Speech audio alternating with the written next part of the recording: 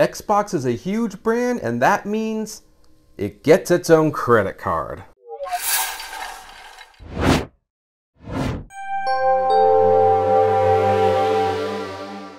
Hey everyone, this is Kevin the Apptrepreneur. Welcome to my channel. Thank you so much for spending a few minutes of your time with me today. And today we are going to do a credit card review of sorts because, full disclosure, I don't have this credit card.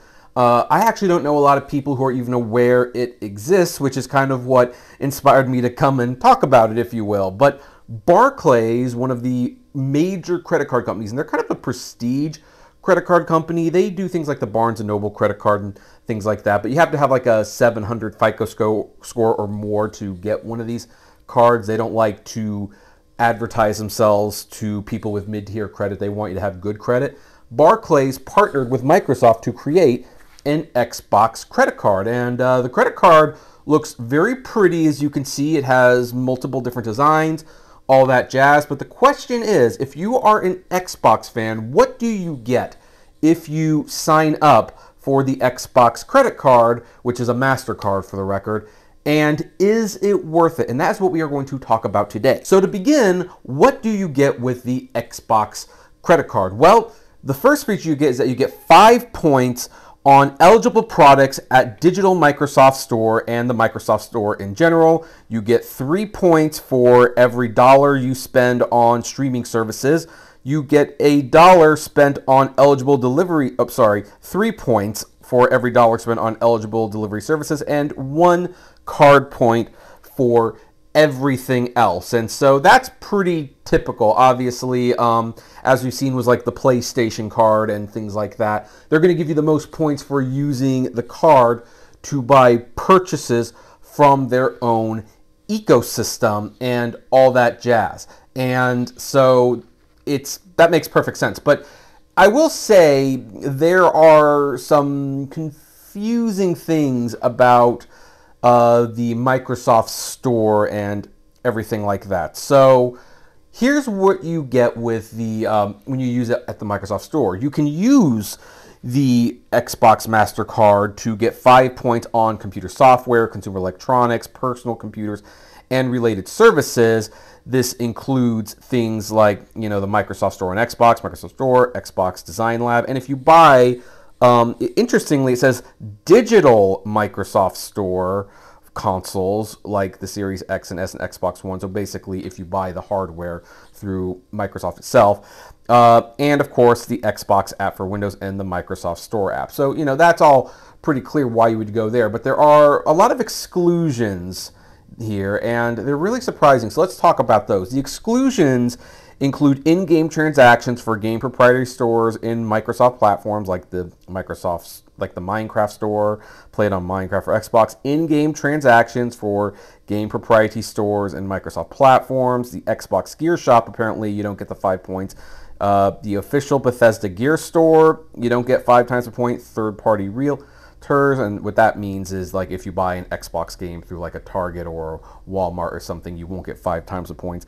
And Microsoft commercial sites, Microsoft owned and operated digital stores, which primarily sell non-consumer goods and services for business-related purposes like Microsoft advertising. Now, some of that sounds pretty cut and dry. What is most of this? Most of this is microtransactions. This is where it's a little weird. Now, I'm not saying I personally want to see this happen because I am very much against microtransactions. I do not like microtransactions. I think they're scams. I think they're gambling.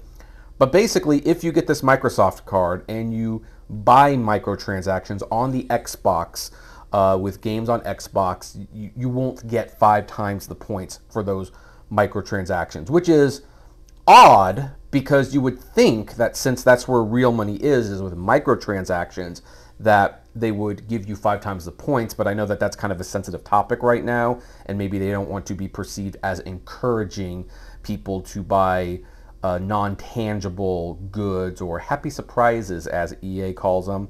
I am a little surprised that you do not get 5 times points for like Bethesda's Gear Store or things like that, but it is what it is. Now, if you have streaming services, you will get 3 points on the following streaming services. Amazon Prime Video, Apple TV, Crunchyroll, Discovery Plus, which you do not need because it's rolled into Max, Disney Plus, ESPN Plus, Fubo TV, Hulu and Live TV, Netflix, and it should be noted that Max is not one of them, so take that for what it will. Netflix, Paramount Plus, Peacock, Philo, Showtime. Showtime is part of Paramount Plus. Folks, don't sign up for it. Sling TV, Stars, Vudu, Willow TV, Wow Presents Plus, YouTube Premium, and YouTube TV. And there is more. If you like listening to music, you will get 3 times the points for the following services: Amazon Music Unlimited, Apple Music, iHeartRadio, Pandora, Qobuz, SiriusXM, SoundCloud, Spotify, Tidal, and YouTube Music. Although I'm going to mention that if you get YouTube Premium, you will also get YouTube Music included in that. And I'm not being paid to say this, but YouTube Premium is one of my favorites. Watch YouTube videos without the ads, support your creators, and you get a music service as well. Now then, if you like audiobooks, there's a few 3-pointers there too. Not as many, but there's a few. There's Audible, Kindle, and Kobo. Unfortunately, no Nook, which the Nook is the primary device that I use to listen to my audiobooks and read my ebooks. So obviously the the Xbox MasterCard is not going to be very helpful in this regard. And finally, when it comes to the delivery services, you will get 3 times the points back for Caviar, ChowNow, Delivery.com, DoorDash, Goldbelly, Grubhub, OrderUp, Postmates, Seamless, and Uber Eats. My favorite, Uber Eats. And then everything else, it's just $1. There's no grocery store, there's no outdoor dining thing, and there's no gas options. Now, there is a sign-up bonus, but this is by far one of the most befuddling sign-up bonuses I have ever seen for a credit card. Most credit cards will give you like a $100 to $300 credit statement once you spend a certain amount of money on the card. You don't get that with the Xbox MasterCard. What you do get is 3 months of Xbox Ultimate Pass. That's their Game Pass and Xbox Live thing where you can download games. But here's the thing. If you already have the service, you do not get the 3 months. It's only for first-time people. But what's more strange is that the Xbox credit card is not readily available to just anyone. You have to be an Xbox insider to be able to even sign up for the credit card.